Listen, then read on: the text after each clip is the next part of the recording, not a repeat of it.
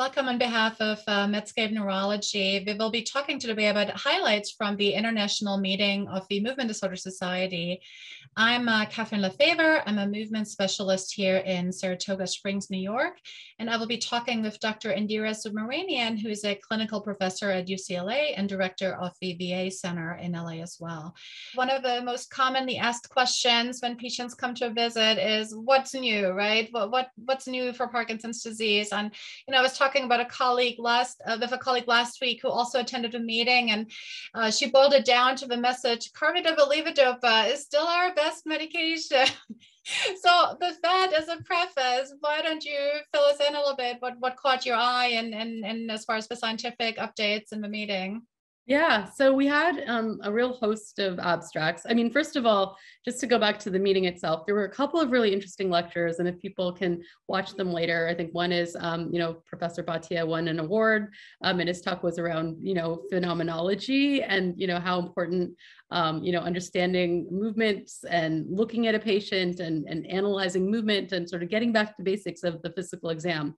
So that was something that was exciting. And then Professor Lees showed some beautiful videos about, the history of encephalitis lethargica to kind of put our context of the COVID-19 pandemic. And so I think those are two hot lectures. And I think both of them are really about getting back to basics of not just relying on tests and, digital technology, but really seeing the patient in front of you and sort of the art of that patient interaction. So I think that's a shout out to that approach. So in terms of, I think that the sense that Cinemet is still, or Carbidopa-Levodopa, Matopar, depending on where you live in the world, is still an oldie but a goodie. There was an abstract that came out of the Toronto group that was talking about DBS, so deep brain surgery, and the time to getting deep brain surgery did not seem to be different if you were started on a dopamine agonist or if you started on levodopa. So I think another piece of information to sort of make us feel a little bit more comfortable with using levodopa. I think there was a sense that we should be sparing levodopa, using agonists instead. And I think, many of us who've seen the side effect profiles of agonists, including things like impulse control issues, sleepiness sometimes, various other cognitive side effects like hallucinations.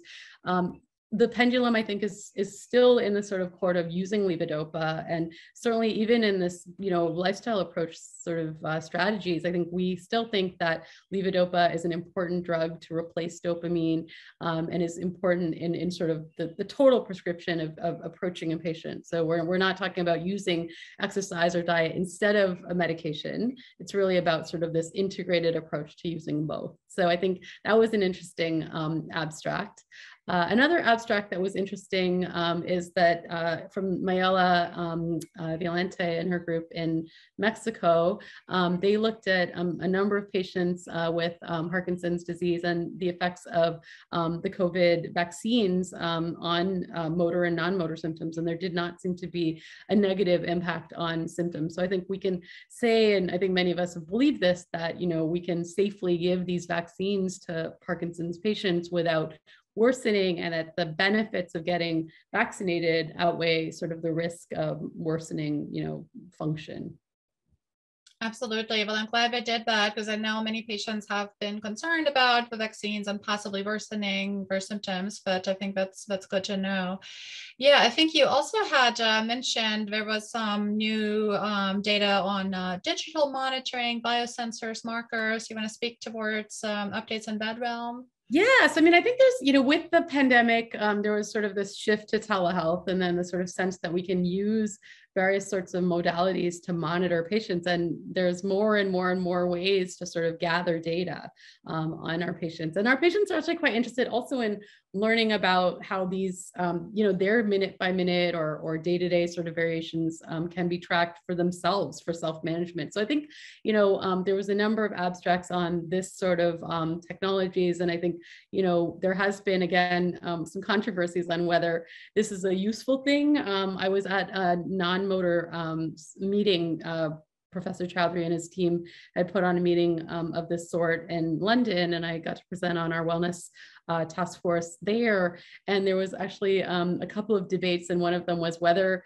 digital technology is useful or not. And I think that, taken with a grain of salt, many of this data can be useful overall to globally understand, the day-to-day things that patients have. One of the abstracts that I had highlighted was looking at, how much sleep patients with Parkinson's get and how many steps they're getting compared to controls that were age matched. And so I think it gives you some sense of how to guide patients, but I think it is still very, very important to, connect with the patients. And the patients don't like it when all we do is gather data and then put data into a database and fill out electronic health records. I think many patients feel like they want doctors that listen and hear them and are there for them. And, that sort of in-person touch or, the connection. I think we will never be replaced with just monitoring, but I think it's additional information.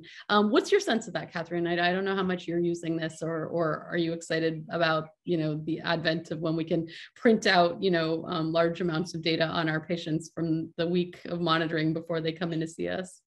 Yeah, I think I agree with you. I mean, I think it's important to not kind of lose the, forest and the trees, so to speak. And it also depends on patient types, and personalities and how technology, there's, I think, some people who really like doing these type of things and really getting some more objective data on their sleep. But yeah, I would agree. I mean, I don't think it's necessarily needed to kind of monitor people all the time. It might be very helpful to, especially then it's a little bit difficult to figure out, when patients have, just a little bit, it's hard to know, are they in off states? Are they actually having side effects from medication? So I think there's a lot of situations where getting more data is helpful. So yeah, so you kind of mentioned in that paper, they kind of, I think, captured sort of a week in a life of Parkinson. So what was your kind of takeaway, or maybe any messages from that? Or I noticed that the patient with Parkinson's did not sleep very much, but the other people seemed to sleep pretty well.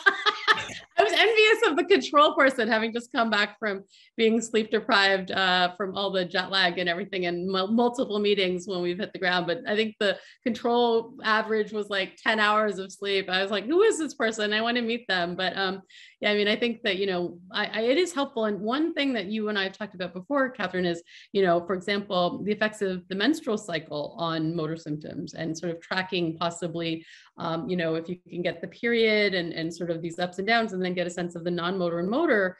We haven't really looked at that before. And so I think these apps, as I had just gone to something and read something about migraine, physicians are learning these sorts of things, and then actually able to embed lifestyle choices in the apps as reminders. You didn't sleep very well last night, try to get sleep better today. You didn't eat right yesterday, let's try to, build in more, set meal times or hydration, or, they can track things that may be helpful for reinforcing some of these wellness prescriptions as well. So I mean, that's a great point. Yeah. So definitely some potential. Yeah. Well, I wanted to mention one abstract that caught my eye, and that was actually something that was also published recently as a brief report in the New England Journal of Medicine, and the article is entitled "Implanted System for Orthostatic Hypotension in Multiple System Atrophy." Now, as you know, orthostatic hypotension can also be a very frustrating non-motor symptom in Parkinson's disease, as well as the atypical Parkinsonian symptoms such as MSA. And so that's a very interesting proof of concept study. So I think many of the listeners have probably heard that spinal cord stimulation has been very successfully tested by several groups around the world now for spinal cord injuries. And people have actually been able to regain some motor function as well as autonomic dysfunction, correct autonomic dysfunction. So very interesting. And this group from Lausanne, Switzerland did thoracic spinal cord stimulation in a patient with severe orthostatic hypotension who was essentially bedridden. And along the spinal cord stimulation, along with some physical therapy, allowed her to be ambulatory again, which is amazing. So you know, this is really kind of early stages of this type of research, but it's, you know, exciting to see how technological advances along those lines might be helpful for some of our patients who struggle with this particular aspect. So wanted to mention that, and we can kind of link those abstracts in the show notes for anyone who wants to dig in a little bit deeper. Yeah, that sounds really cool, actually. But yeah, it's an N of 1, I guess. So we'll have to see. Yeah. Proof of concept. But it's been sort of a hot topic in spinal cord injury for sure. So more to come. Yeah. Well, I think we're going to wrap it up.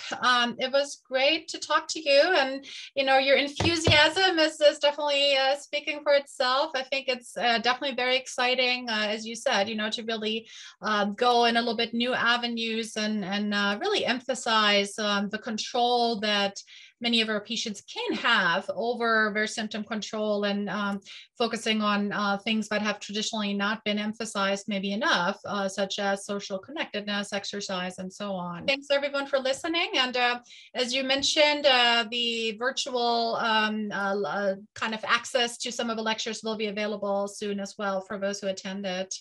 Thank you so much, and have a good rest of your day.